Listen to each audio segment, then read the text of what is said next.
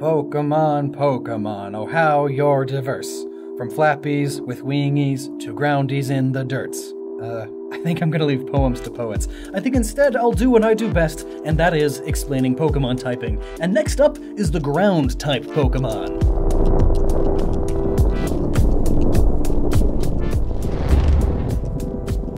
It's odd to think that ground is an original typing. It's not a special case like dark or fairy, added in for balancing and fluff. No, ground was in the original game. I'd like to think that they had to fill 15 types because that's one less than 2 bytes of data, but who knows. But when it comes to typing, ground has always been the underdog of the elemental types. I mean, that is until Landorus came in and ruined the whole competitive meta and basically made high-end Pokemon team design boring, and that's a lot of hoopla if you ask me. But we're not here to discuss meta. We are here to discuss the inspiration and design of all of the ground-type Pokemon. So what makes a Pokemon ground-type? Is it a way of life or is it the ability to spray sand? And come to think of it, why is ground even different than rock-type? When you really get down to it, rocks are just compacted minerals while the ground is the same minerals but less compacted. Ugh. Think dirt, sand, dust, loose soil, small rocks like gravel. Well, let's go ahead and go over all of the ground-type Pokemon, regardless of this confusion. Like normal, rather than going through by Pokedex number, we're going to split them up into a few groups based on similar explanations, and go from there. First up, we have Pokemon that live underground or frequently burrow into the ground. These are all ground-type because of their entire way of life, frequently, if not always, underground. You probably haven't heard of them. Let's start with Sandshrew and Sandslash. These little dudes love to hide in the soft sands of the deserts they inhabit, waiting for their prey to come near. The brick pattern on Sandshrew supposedly is camouflage, used to blend in with the brickwork of the ancient temples they dig around in the desert. Diglett and Dugtrio, both Alolan and normal forms, love to burrow underground and dig for food and protection. They spend their whole lives at least halfway in there. And did you know that Diglett can retract its head back into the ground at the speed of light? That's right, the speed of light. Old school Pokemon are pretty crazy when you think about it. And since nobody has seen the bottom of a Diglett, it is somewhat theorized that when they go into the ground, they actually become dirt, which sounds crazy, but it would also explain their magical speed underground. Drilbur and excadrill are based off of moles, if that wasn't obvious by the brown coloration, cylindrical body, pointed nose, and oh yeah, and the huge shovel-like hands. How could I forget those? They turn into a drill when they clamps them together and spins. It's really dumb, I love it. And some of them can dig at speeds of 30 miles an hour, which is absolutely ridiculous. But I still think Diglett has them beat just a bit.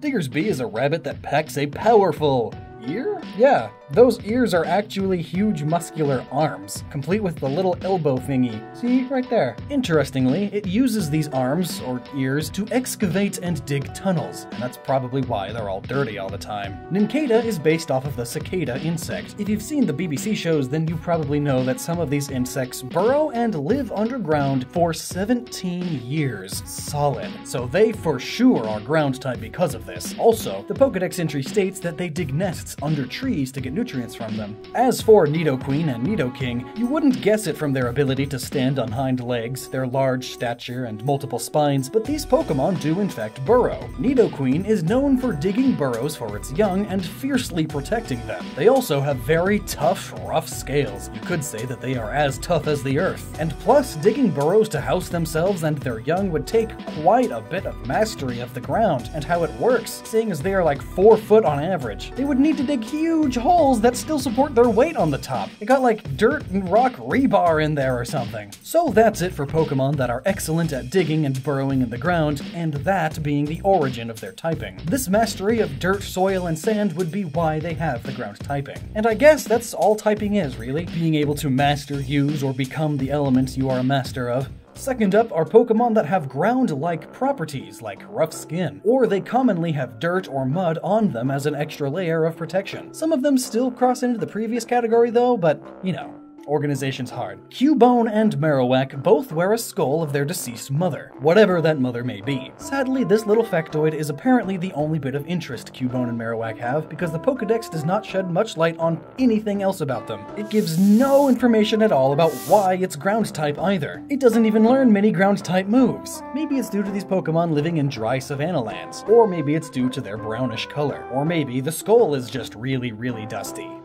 Those are all really dumb reasons. Though interestingly, every bone-related Pokemon move like Bone Club, Bone Meringue, and Bone Rush are ground type as well. Perhaps Game Freak used the logic that bones are often buried in the ground, and as they decay they turn into dust and return to dirt. Thus, bones are ground type. There you go. It's a lot better than making a whole new type, like a bone type or something. Phanpy and donphan are both kinda hard to pick out why they're ground too. Phanpy digs small holes near rivers for shelter and loves to dry themselves off with dirt baths, much like how real African elephants dust themselves to protect themselves from the sun. But besides this factoid, there's no real reason for Phanpy to be ground type. In fact, Phanpy can't even learn any ground type moves without the help of man-made TMs, meaning it should probably be normal type. But hey, it digs, and it has tough skin, I guess, so it's ground. Sure. Donphan makes more sense, though. It continues to do more of the same things as Phanpy, and it is noted that it frequently clears mudslides off of pathways, possibly showing off its ground-like abilities. Most noteworthy, though, is how low to the ground it is, especially when it rolls itself up and basically becomes a tire. In order to roll on the ground at high speeds like this, you need to know the way the ground tends to work very well. Trapinch, vibrava, and flygon are based off of antlions, a ground-dwelling insect that digs a pit in soft dirt or sand and then uses that as a trap to catch other insects. This line of Pokemon gets the ground type from this larval form of Trapinch, and it basically just keeps the ground type as Vibrava and Flygon. Flygon, however, is also known as the Desert Spirit, due to its wings creating a song-like melody along with its ability to whip up sandstorms constantly. Although, Sandstorm is a rock move, for whatever reason. Though there are also some dragonflies known as sand dragons, and sand is on the ground, usually. This one's reasonings beyond Trapinch is pretty weak, besides being based on the antlion, I guess. Sandile, Crocorock, and Crocodile are shifty crooks. Shifty much like the sand they live in. Unlike most crocodiles, there is one species in Africa that digs burrows and thrives in sand or soft soil. This came about as the rivers they live in sometimes dry up during the dry season, so they had to make do and learn some new things. These particular crocs are definitely the basis for the crook line. Rhyhorn, Rhydon, and Rhyperior were basically fully explained in the rock type video. You can click here to see that. There, we explained that they aren't actually rock, and you guessed it, their second type ground is wrong also. Well, not really. Rather, it's just a really weak connection again. Rhyhorns are ground because of the area they live in and the habits they show. Like most rhinos, this line lives in the savanna and loves to roll in the mud. Yep, they get their rock type from their rock-like hide that they then cover in mud to possibly kill parasites on their body. And this muddiness, along with them being pretty darn close to the ground, equals them being ground type too. Or perhaps their hide is somewhere in between ground hardness and rock hardness, so they're like both of them. Gligar and Gliscor are both based off of the scorpion fly. Yes, the bug from your nightmares. Pokedex entries state that it hops along the ground and it likes to glide from their cliffside nests, which are just holes in the cliff. So, underground burrows. Gligar, despite its wings, are actually unable to fly on their own. Instead, they just fall with style. So it's like a grounded bat flying squirrel thing. It can only glide, hence the name. Torterra is pretty self-explanatory. There's a bunch of terra on this tort. It has enough dirt or ground on its shell that a tree has sprouted up on it. I mean, how else could a plant grow on an animal? Mudbray and Mudsdale are both donkey horse things that love to root around in the mud. This mud is also used as a grip for its legs, to help give it more traction due to its job of pulling huge loads. And Mudsdale, well, they eat dirt. And they spit it all over things like themselves and walls, because they're just that kind of Pokemon. Burmy and Wormadam, both specifically with the sandy coat that it uses as defense, is a bagworm that uses things in its environment to create a shell for it to live in. This one just so happens to be in a desert, or possibly a beach, so it created a sandy house. Now for some mud Pokemon. These Pokemon are ground type secondarily, and are water type primarily. And the reason they aren't just water type is because they just love the mud so much. Be it a muddy puddle or just mud at the bottom of a body of water, it's just so great. Wooper and Quagsire are based off of a very large salamander known as the giant salamander. This line loves to live in marshes and quagmires, large swampy bodies of muddy water and soft ground. They just love to bury themselves in the mud, which is just like Stunfisk. It also buries itself under the mud. This way, it can become one with the mud. Feel the mud. Be the mud. And wait for prey to get close enough for it to strike without warning. Fish gotta eat. Also, fun fact, the Pokedex thought that this was a very important bit of knowledge that you should know about. The skin of a stunfisk is so strong, a sumo wrestler can step on it and it won't be hurt. You know, because I measure durability by how many sumos can step on it. I guess that means that stunfisk is as tough as the ground, eh? Since sumos are able to step on the ground too, and the ground is fine usually. Marshtomp and Swampert both find their home in marshlands and swamps, if the names didn't give that away. It is also said that Marshtomp is able to swim through mud faster than water, so either it's a terrible swimmer, or it just has some mastery over the ground more so than a mastery of water. Some, like, weird ground powers. Barboach and Wishcash are based off of catfish, which just love to live on or under a layer of mud at the bottom of a river. Pretty simple. Gastrodon is kind of a quandary. Pretty much the only reason it's ground type is because they are based off of a sea slug, a water-dwelling creature that lives out its life on the ground of the ocean. Now, I know some of you are going to say that sea slugs can swim, and you'd be right, but it just so happens that the two slugs that Gastrodon is based off of don't. They're just on the seafloor, stuck to the ground. Hence the ground typing. Palpitoad and Seismitoad also live in marshlands and swamps, and using these large sacs on their bodies, they can vibrate at such a rate that they can create huge waves in the muddy water, or even create an earthquake. Next are Pokemon that are ground type due to the area that they live in, mainly regions like savannas and plains. They use their environment for protection, or as tools to capture their prey. Now for Gibble, Gabite, and Garchomp. First we have Gibble, who loves to dig and play in the dirt, the sand, the dust, the mud, whatever they happen to be close to, which is most commonly the ground, since they are just so short. Gabite is also known to dig, but it digs with a purpose, for buried treasure and gems. Much like a true dragon, as they just love to hoard treasure. Garchomp then is more of the same. They mainly live in caves under the ground and like to dig. Plus, this whole line is based on the idea of land sharks, a mythical animal that is literally a shark but on the land instead of in the water. And what is the land made of? The ground. But hey, that's just a theory. Now for Swinub, Pillowswine, and Mamoswine. Swinub is a cute little guy that loves to dig and wallow in mud or dirt looking for anything it can eat. It also has tiny, tiny stubs for legs, making it super close to the ground. It and the ground become one. Pillowswine is the same, and it actually eats the dirt too, meaning it is even closer to being one with the ground. Got all that tasty dirt on their insides, yum. That is until it evolves and gets real legs. But Mamoswine also digs and chucks up huge rocks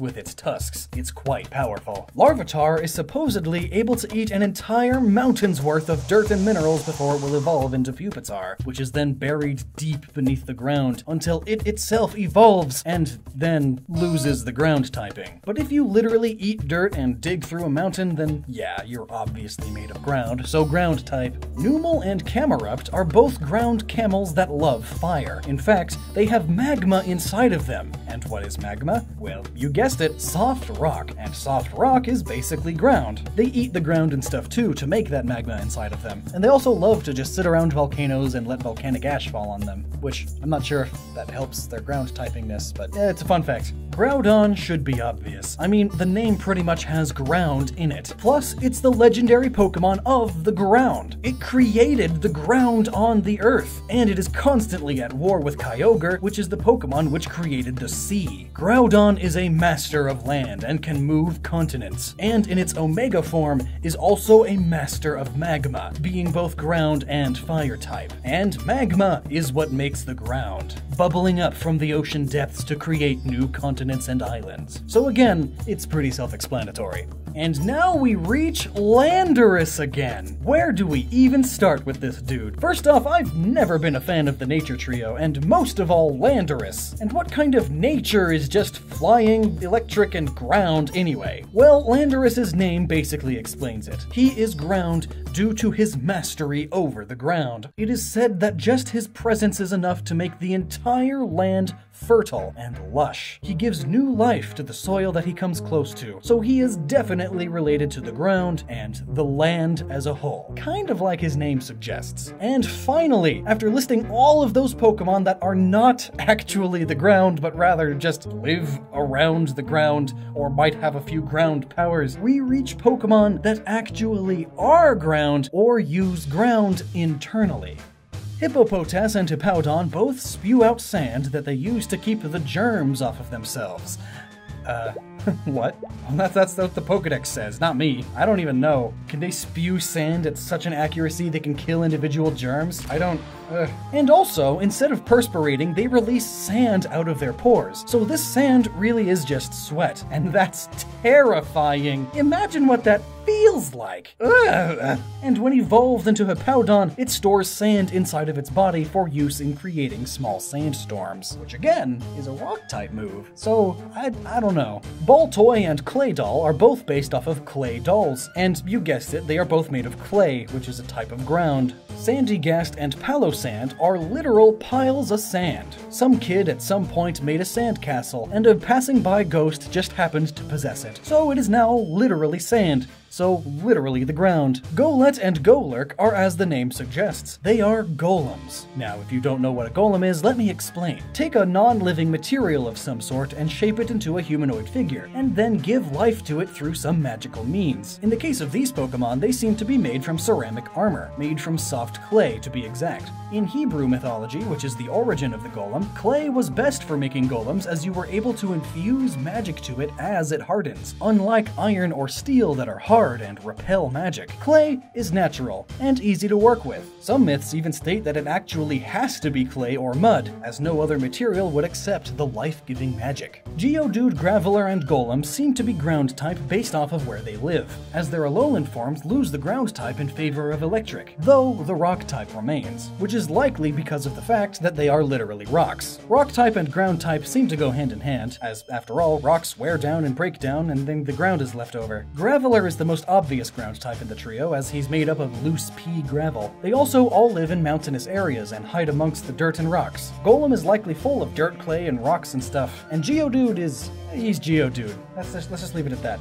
Onix and Steelix, I think, could go into the previous category, as they are both able to tunnel through the ground at rapid speeds, but they may also be part ground or have ground within them. We really don't know that as a fact, though, just some theories. They have rock or steel outer shells, but then they are likely filled with gravel or dirt innards, maybe some crystals. And lastly, we have Zygarde, the guardian of the ecosystem and protector of the Earth. It makes sense for it to be the ground type, as most of the Earth and the ecosystem relies on the ground being there, and being healthy. Zygarde is also sort of able to see or feel through the ground, as if it is perfectly one with the Earth itself. Truly, the master of the ground element overall. Groudon can suck it. So there you have it. Ground-type Pokemon explained. The vast majority of them are in fact not actually made of ground, but rather, being ground-type seems to primarily just mean that they spend a lot of their time in, under, and around the ground. Their lives revolve around dirt, sand, and soil, and it also adds some meta to the gameplay.